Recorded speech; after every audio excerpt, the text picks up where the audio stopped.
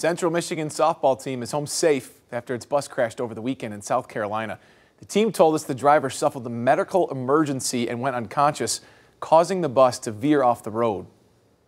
We hit a curb and everybody looked up and was like, oh, and then next thing we knew, we weren't going back on the road. We were going further onto the side of the road, and we see trees flying by us and keep hitting bumps. And you look to the front of the bus and there were no hands on the wheel. Just waiting for us to hit a tree, waiting for us to hit a building.